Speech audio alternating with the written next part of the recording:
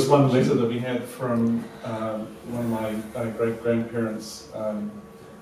My grandmother come from Nelson, and farming, or her brother had been farming in Manny Road, and in this letter it made a comment about one of the daughters who had been sent up there to stay for a while, and the letter went something like, "May has returned to Nelson. I don't think we're going to have any more problems with her anymore." And sort of having been dealing with some teenage grandchildren issues, I thought, yeah, nothing has changed in the world. But communication, I mentioned before about Albert Benner, the postmaster at Marquee, with the Morse key. Luckily I was a ham radio operator in my youth, and Dad said, you should have this. And it just it makes you think about the changes in how we communicate, that the amount of information they could transmit over a period of time was very short. Yet, just before we came out, our camera ran out of disk space and we had to transfer the data onto here. And I was just realising in 5 minutes, I guess, we would have transmitted the amount of information here about 100 times. You know, so the scale of things has just changed so much. And part of what I see with this memory, or researching or investigation to the memories, it actually gives you a foundation to understand where the future is. Because the future is what we make it. And what's the old saying? If you don't learn from history, you'll repeat it. And it's so important to have that understanding and to pass that on. And part of what we've been doing here is taking the records of the school and the history of the school and digitising it so more and more people can see it, because as you know, with libraries and so on, certain books you have to go with white gloves and a minder so that you're not ripping out certain pages or just damaging them. But in digital form, it's almost like the real thing these days. And now this is going to be shared with everyone. So moving on to my side, I'm going to speak just very briefly and then hand over to my father, who gives a commentary on the mural that my mother was commissioned and in the entranceway. Just so people understand where the Benners came from, originally they actually came from Germany, but about 1709 they moved out of Europe as part of what was known as the Palatine migration, due to climate, politics and religion. The climate was so bad then that they used to keep animals in the bottom floor of the house to warm the house during winter. Well, those animals froze solid. That's how bad it was, a mini ice age. There was issues with the politics of the region, and at that time I think it was the bad French coming across to Germany and beating up the nice Germans. Of course, the century later went the other way. Anyway, they were not allowed to leave, so they actually used to travel at night down the Rhine, and they ended up in Holland and then transported to London, where they were known as the Poor Palatines. Most of them went to America, but a bunch of them went to Ireland, or were sent by Queen Anne there to further the Protestant cause, as it was known. Queen Anne gave them a gun each. It was known as a Queen Anne's peace. So when you see those American movies where the cops say, "I'm carrying my peace," that's where it came from. Anyway, 5 generations, they intermarried with other German families, except for the last generation, whose children immigrated to New Zealand and America.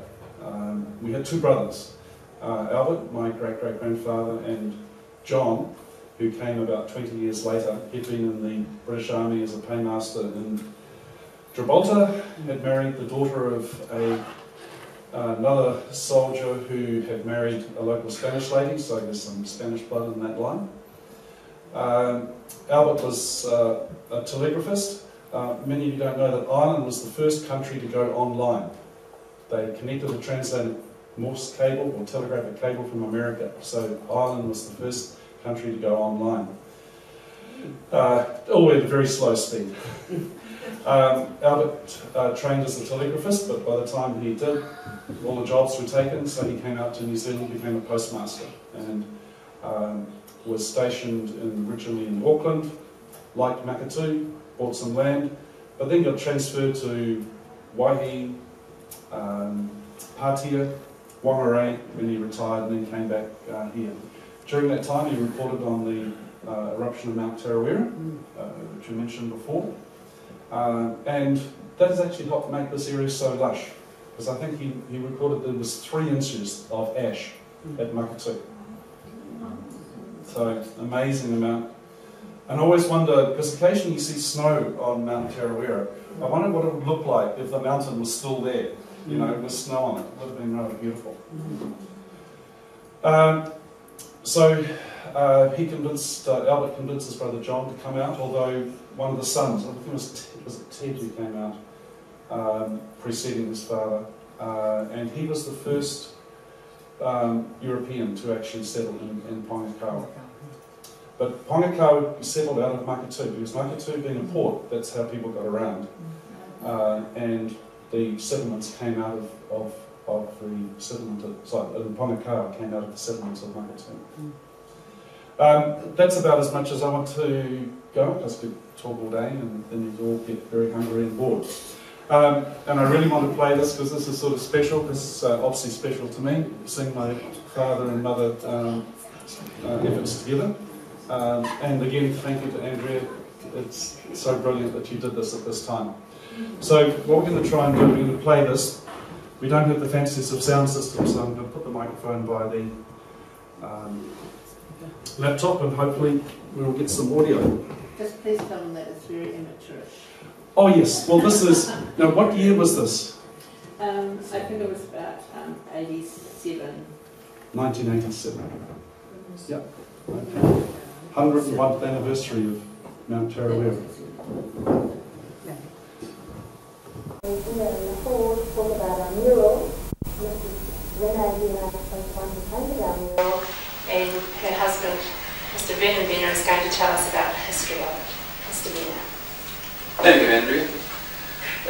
Looking at that camcorder, it reminds me of the thrill we had when I was about your age, children, when Miss Bell, our teacher, managed to get a gramophone for the school. A wound-up gramophone, yeah, for playing records. And it was a wonderful thing. Times have changed a little bit since then, haven't they? Yes, they have. Well, as you know, my wife Renee is a bit of an artist, and she was several years doing this mural. I put a frame around it, the biggest picture frame I've ever made in my life. And I'll work along the top, and then the middle, and then the bottom. And this mural is really much the same as the story I've written for the centennial. This is a story in pictures, mine is a story in words. So here we start. That's the creamery along just the other side of the Punini Creek. On a little ledge just you start to go up the hill.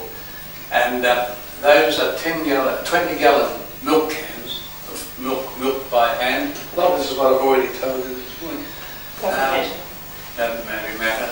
It was fairly hard work in those days.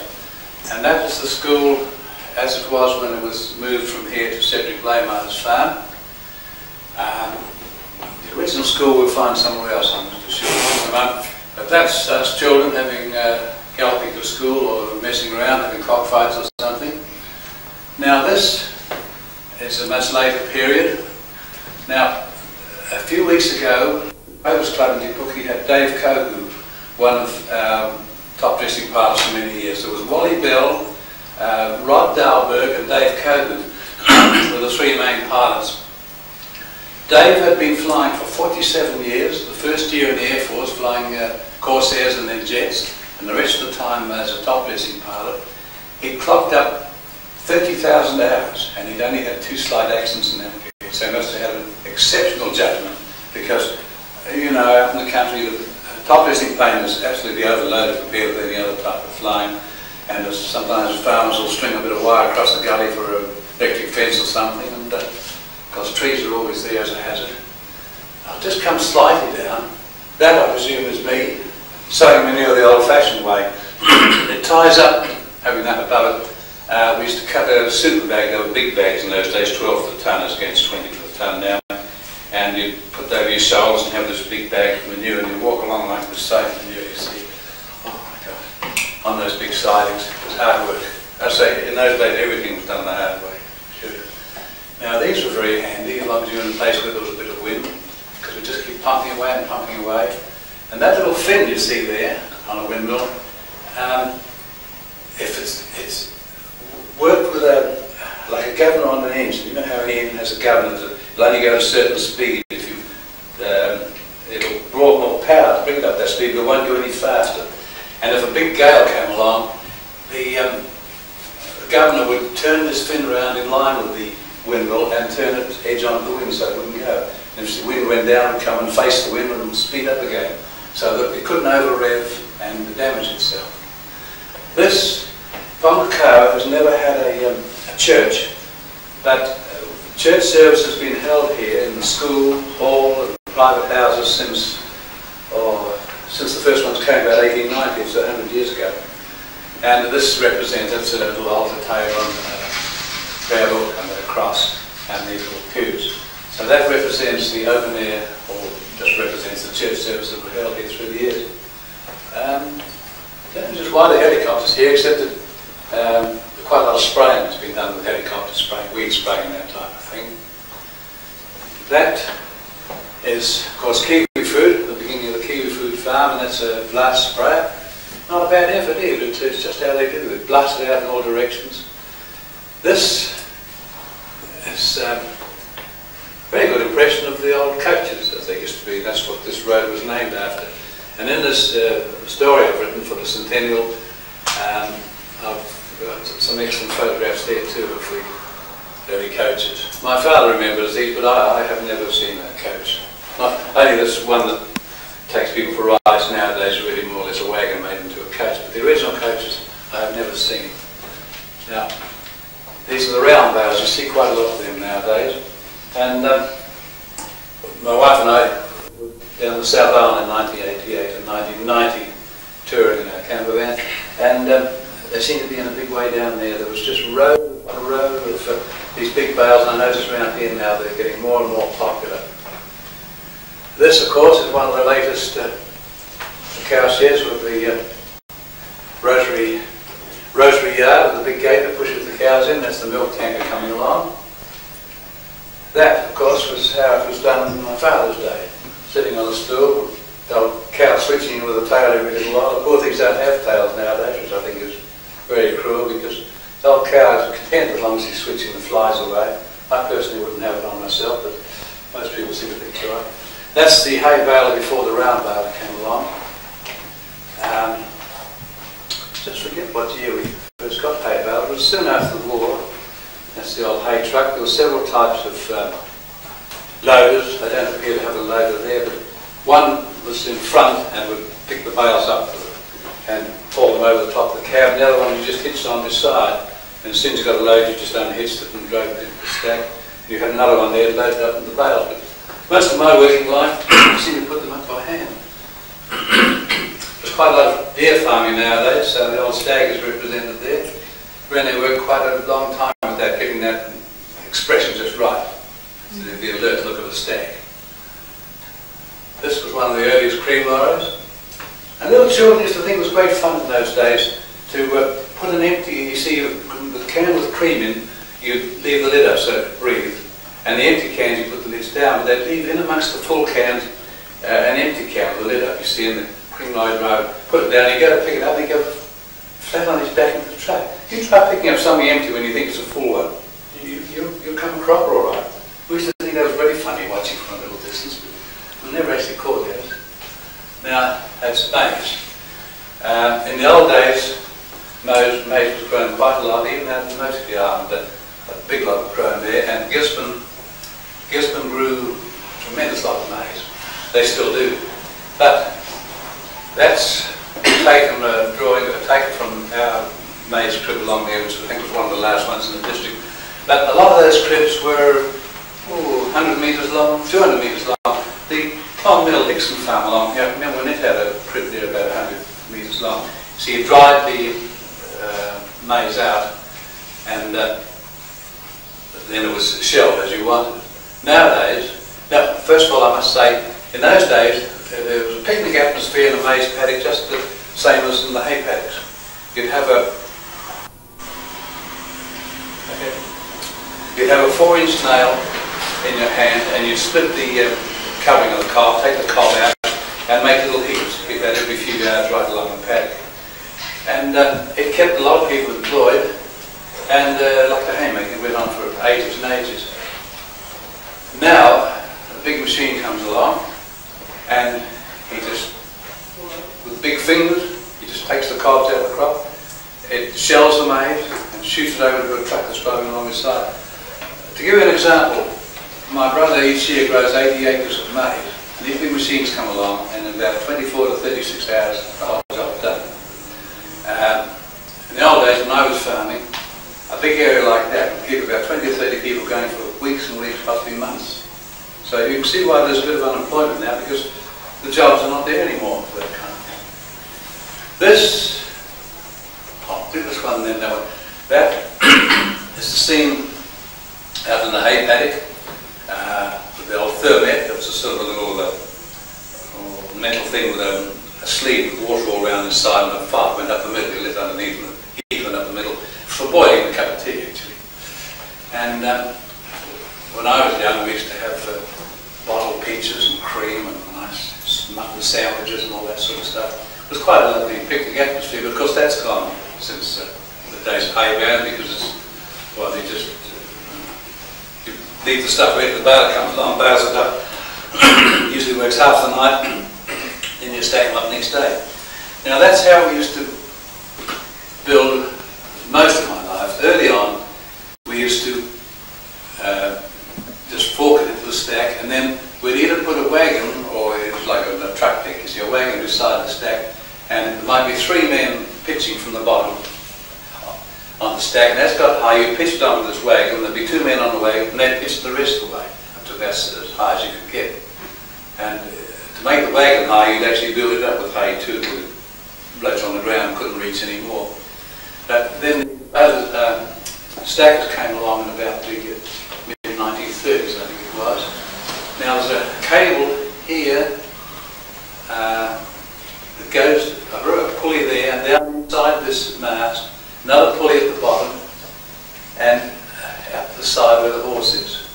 So the horse would go forward, this grab, that's in its grab position like that.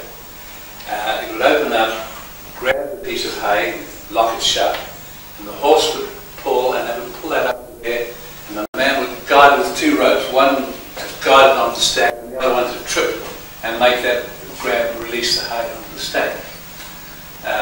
This, of course, is the sweep bringing the hay that was modelled on our old David Brown tractor.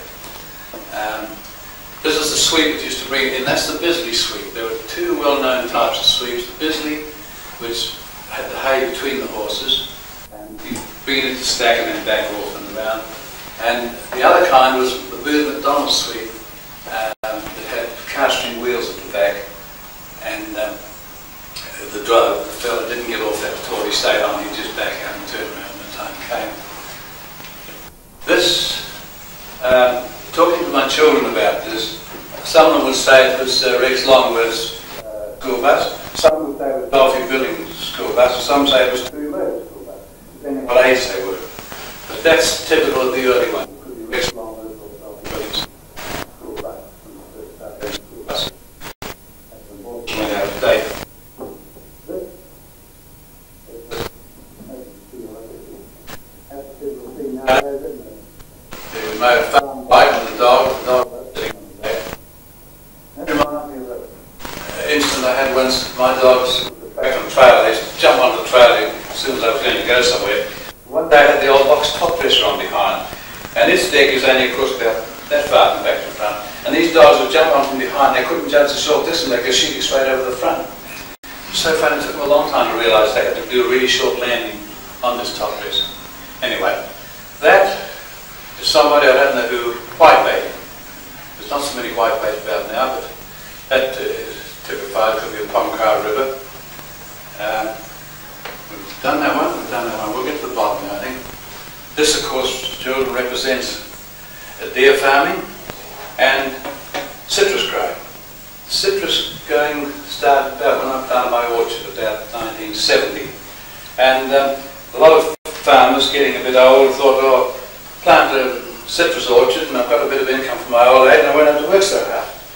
But unfortunately, so many thought it would be a good idea that the market collapsed and that it never became very payable at all. This, what we used to call the Kiwi Express, became the R2 Express. And of course, that's Pongakawa Station. None of these stations operate now. That's Calf Day, of course, you still have those sort of things. But the 1 year I had at high school, in 1932, I used to go in, for the first few months I didn't board in town, I used to go from here. I used to ride my horse down to Manitutu Station, go in on the Kiwi Express Tuesdays and Thursdays, I think it was. And I think it was a freight train I came home on. And on the other 3 days, Monday, Wednesday and Friday, I used to go in on the back of a cream lorry and come back on a freight train. Pretty hard to get an education in those days. This was the old Pongakawa Hall, which was pulled down a few years ago before this lovely hall was built. And they took it to bits and auctioned off all the bits and pieces. I bought quite a bit of it for a fruit sign.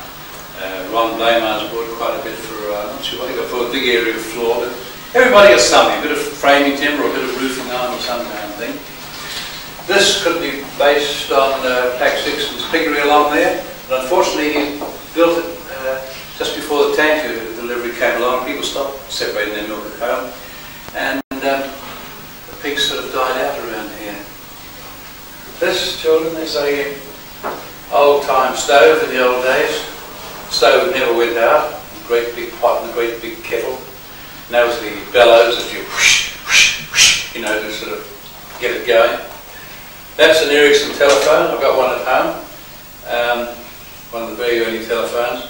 The ones before that used to have, they were on a wall and they had a beak that you spoke into. So you'd stand there with a thing on your ear and you shout into this beak, and you really had to shout because the wires used to go along through hedges and barberry hedges and fences and everything else, and lost a lot of their power on the way.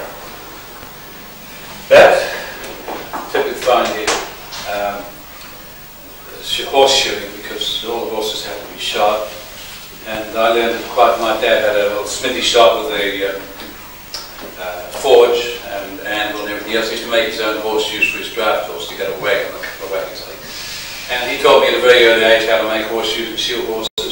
And I shoed our horses for school and for hunting and various things later on in life, until I got a little bit old for that.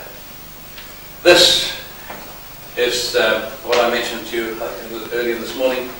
The first rural delivery used to come just along the coast road here, and all these side roads, Manitutu, Bush Road and Station Road and all those, people used to have their boxes there, and they used to have to come and get their mail. But I was telling somebody the other day, rather funny, some of the kids were picking the mail up to take home, were a bit hungry, you know, nice fresh bread in the box, and they'd take it to nibble again. And there wasn't quite so much bread got home as was left in the box. And the local dogs used to get to know in the days when the butcher used to leave meat in those boxes. Several times I've seen a dog eating a packet of meat at the foot of the ground. That's the old symbol of the old separator. The very first separators used to turn the handle, and later on they're driven by machinery.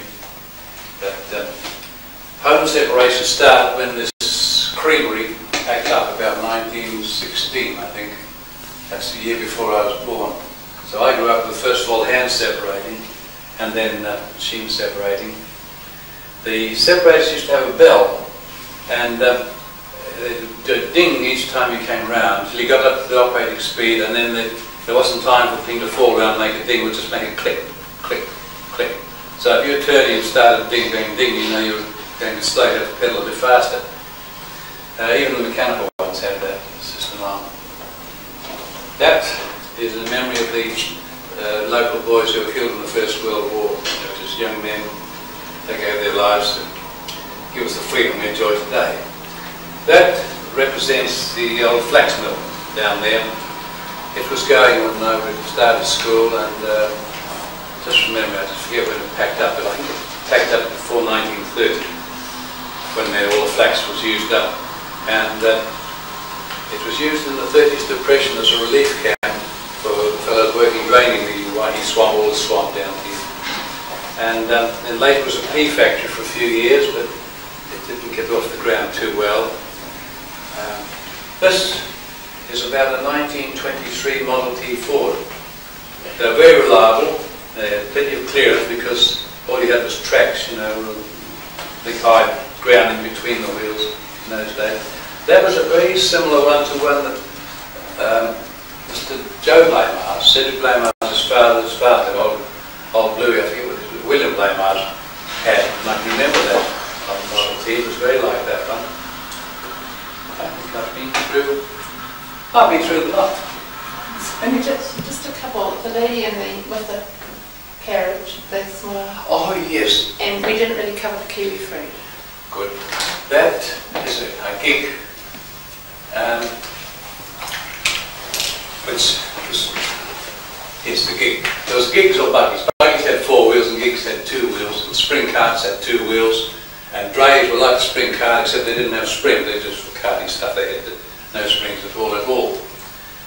To give you an idea of transport, how it has changed, children, my mother came up from Nelson in 1908, and she lived 50 miles inland from Nelson, so she went by a coach to Nelson, across Cook Strait and the Strait steamer, by a little coastal boat up to Wanganui, then another one up to Onehunga, then by coach across Auckland from Manukau to Waitangi to Auckland Harbour, and by scow down to Tauranga, where her brother, Jack Phillips, along here, met her in his spring cart and brought her home.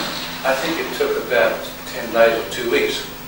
Well, now you can go up to Rotorua Airport to breakfast and you can have your morning tea in Nelson. So time just changed a bit since then. Now the kiwi fruit boom came how long ago, Andrea?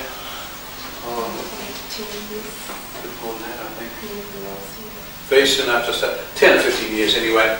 And it came in with a bang. The price was good. The land prices went up. At one stage, we were paying $15,000 per acre of land. That would be about 30,000 a hectare for bare land, and you had to plant your kiwi fruit, put all your staging in to hold it, and wait about 5 years. And kiwi fruit were getting about $10 a tray in those days, but gradually the price settled, got down to about $6. And I'm afraid a lot of people who weren't too well endowed with money lost everything they had. Some were perhaps a little bit ambitious. They would keep building very elaborate buildings or buying another orchard to save paying tax. And then when the recession came, they were just a bit caught short, and some did come quite a cropper. But now it's settled around about the $6 or $7 a tray. People who have managed to weather the storm are managing to survive, and I'm sure it's earning a lot of export income and will have for quite a long years to come. But like everything else, there's a bit of a boom and then the price has to settle. Another thing that didn't help was that anything connected with kiwi fruit, sprays, equipment and whatnot, I'm afraid a lot of unscrupulous people really stuck the price on. And if it was for something for a citrus orchard, say a spray, it might cost $5. If it was suitable for kiwi fruit, they charge you $10. So that didn't help at all. Anyway, have I been around the lot now? Yes, I think so. Renee took about 2 years, the same time to do this as it took me to write the book about thing, and she loved it. She loved painting, and she was very happy to do it for the district. It'll be, as the years go by, it'll possibly be appreciated more and more, because most of you children have never seen these things live. You've never seen many pigs around. You haven't seen a real puff that goes puff puff as against that deagle thing. It's not nearly so romantic. And stackers, of course, thing of the past. So they all were, they've all been. A lot of them are like me, a bit of a has-been. Thank you very much for listening. Anybody want any questions about anything I covered? We run out of thought then? No. Libby is Mr. Vernon Benners' great niece. And Libby, I'd like you to thank Mr. Bennett on behalf of everybody, please. Would you like to go at the front? On behalf of the class, thank you very much for coming and telling us all about that. Thank you very much, Libby. Yes, Libby is my younger brother's daughter's daughter. So she's my niece's daughter. Oh, right. What do we call cousins? Cousins. Yes, right. Thank you very much. Thank you, children, for listening. 12, okay. Just perhaps a couple of questions. If anyone's got a question they'd like to ask anyone? Paul. I've got quite a nice story about that video. We had a preview of it just before Christmas at Andrea and Kevin's house, and we've got a place in Mount Whanganui, and I walked down to the beach just before Christmas for a surf, and there's an old guy, older than me, sitting there with a dog and white hair, and I said to him, how long have you been in Mount? He said, about 45, 50 years. And I said, what's your name? And he said, my name's Dave Kohu. And he was the pilot. And so he told me about, and I said about, I sent this one little video about him, and he told me the memories of Vernon and flying and coming here, and I think he might have mentioned the McCarthy's or farmers he flew over. And I never met him before. I've seen him twice since with a little dog at the beach. So it's sort of a great coincidence. So he's alive, but not he walks along like this. There was another bit to add to that, is that Dad was a Spitfire pilot during the war, but never got to fly much when he came back.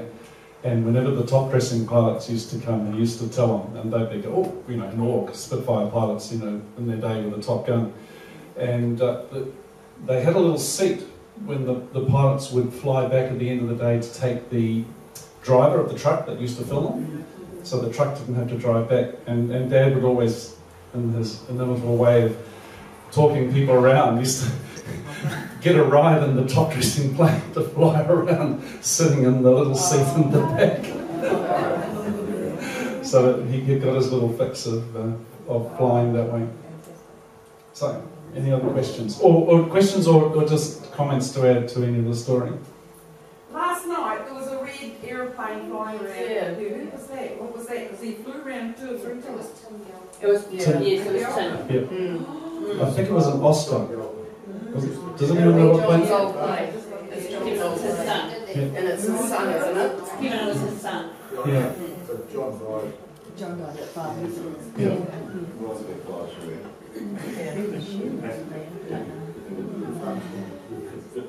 Was it 1940? Yes.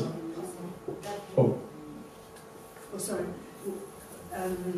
Was it 1948 when the top dressing pilots first came? I can't say. Yeah, that's about it. I think After the war. 48. Oh. When the top dressing was the first one I saw. Well, it would have been after the war, I think, when there were a lot of innovators, you know, people who'd been in aviation during the war, applied to their creativity. Just as another little story,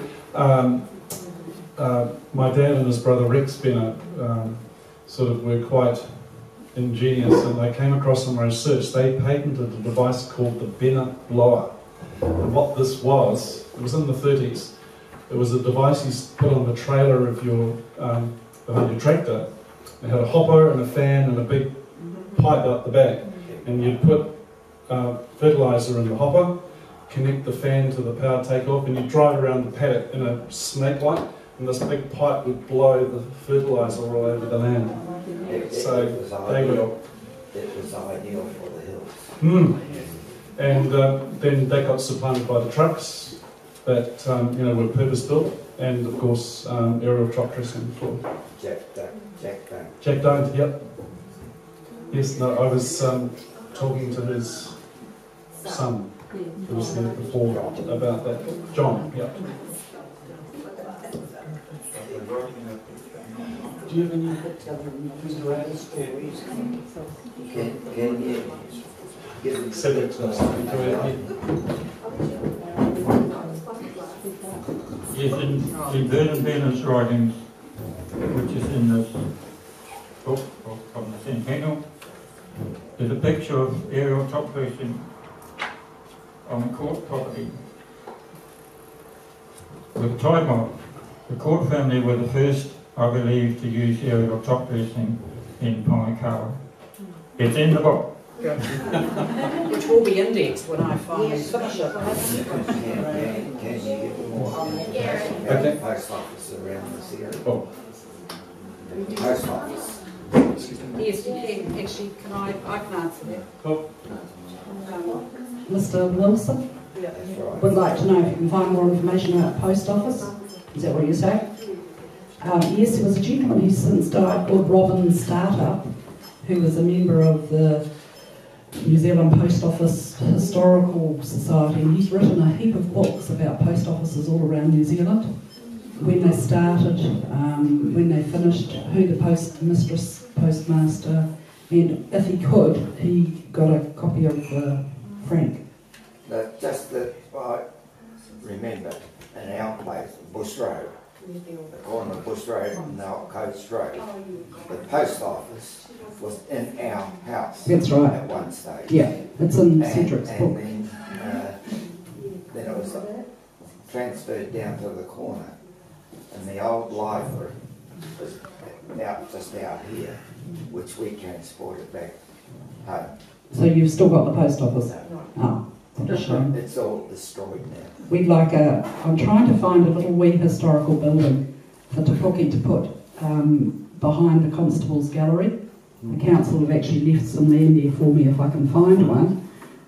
We thought we were going to get the Ross's Garden Centre by the butcher, but unfortunately when Mr. Kavanagh, when they went in to try and demolish it, the borer just went, oh sorry, and when it just all fell to bits. We did take some photos so that we could get it rebuilt in Tamai's timber. I do have a house, probably the oldest house in the area. It's up what's the road up by off Pongakawa, Pongakawa Street? Manarangi Road. There's a 2-storey house up there. Yeah, Mr. Donald lives in it now. 397 Manarangi Road. Yep. Who's that? No, I know who you are. Yeah. I know who you are. I know all about you. It used to be Clay's, and then the Thompsons had it. No, before that, the early day, there was a guy, Mr. Smith had it, and he built, that was the 3rd identical house. He built one at Makatu, behind the Makatu trading, where there used to be the petrol station. And that was the first house. Then he built exactly the same house about where Longridge is now, and that's where the Pongakawa School was held before they built a school. And then he built the 3rd house up Manarangi Road, and it's exactly the same house. So I'm trying to talk your ex-husband into donating it. But I think his idea is like, I'll donate it as long as you give me, 200,000 or something. But apparently, as it goes, not telling cars at school, he's supposed to be building a new house. So, yeah. But all I know that when I left 18 years ago, the borer was still holding hands. Yes. So that's the 3rd identical house built by Thomas Henry Smith, who had a daughter with a tohungares. And the daughter, yes, long story. So Mr. Smith also built the bridges, and we think that might be one of his bridges. It's just on the right by the squash club. Because he certainly built the early bridges around. He was a bit of a character. He used to obviously didn't get on very well for neighbours, so he used to get his daughter to take the stock over to the pound in Tauranga, and then the neighbour would come over and say, oh, have you seen my... And he'd go, no.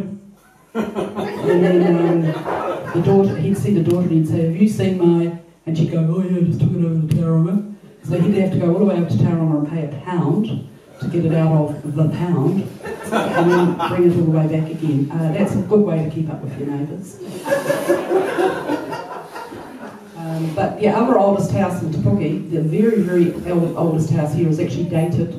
When the people remove some of the timber, it's got Eddie Raymond's uncle has written the bill on the timber, Unfortunately, the house was modernised in the 70s, 1970s, and it's now completely wrecked. It just doesn't, it has like stained glass, not stained glass windows, you know, those brown circle glass windows all over it, and oh. So there's nothing left of the original house, which is a real shame. Where's that staying? Number 3 Road. Yeah. So, but we'd like a little, something small that we could turn into a museum. Not a museum, a glass museum. So the word is out. Yes. Do you know what I mean by a glass museum? Yes, I know. It has a glass along one wall. It's glass, or perspex. So you can look in, but you can't go in because you don't want people to touch. If you go to Wongamomina, you've been to Wongamomina? No, yeah. When you walk on one of the main streets, in Wongamomina, what they've done to one of the original shops is taken the back off it, so the whole thing's only about 6 foot wide, and it's concrete block around the side, so it's fireproof, and it's set up like one of the original shops, and you don't actually realise it's not a shop until you look in the window and realise that it's a museum. That's the sort of thing we'd like to do, because we don't want to have a staff it or, you know, anything like that.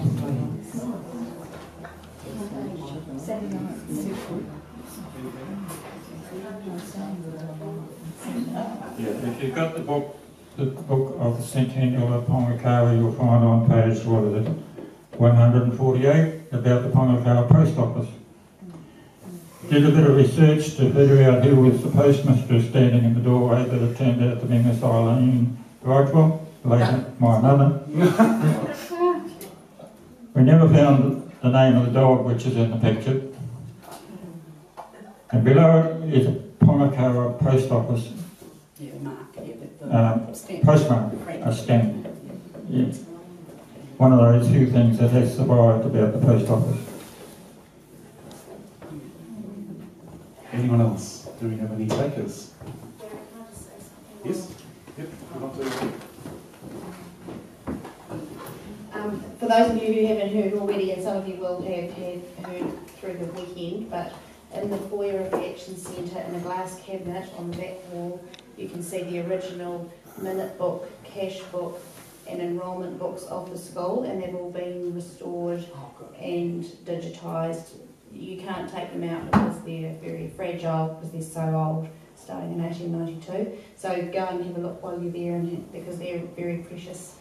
But they have been all digitised. They've all been digitised, Okay. yeah, so, yeah, and it has